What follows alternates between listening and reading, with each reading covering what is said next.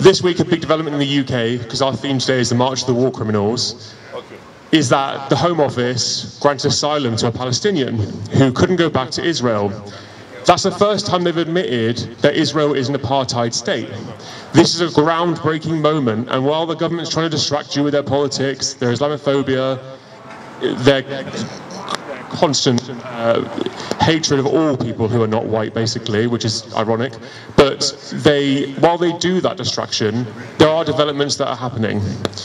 Also this week, there was a very embarrassing interview with, what's he called? Michael Gove, thank you.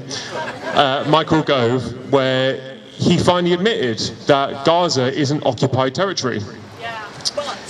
But this week, Connor Burns also emailed one of you guys, I can't remember who it was, and he referenced Gaza as an illegally occupied territory.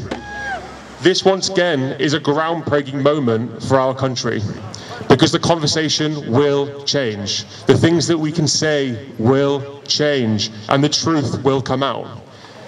We knew it was going to happen. It's taken far too long, but when you feel really sad and really down, as we all do, just remember that behind the scenes things are changing and the conversation is changing. It's just not fast enough.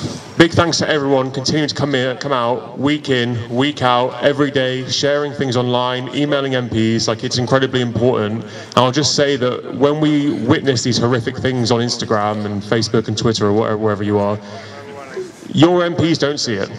They don't see it. And when they send their template emails back, you're emailing them with passion and upset with what you've seen. They haven't seen it.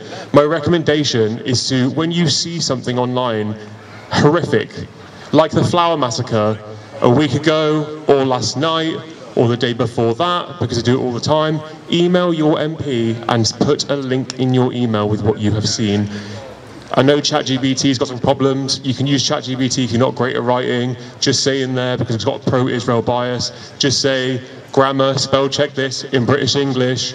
Don't add and don't remove any context, and it will write it as you wrote it. Free! Free!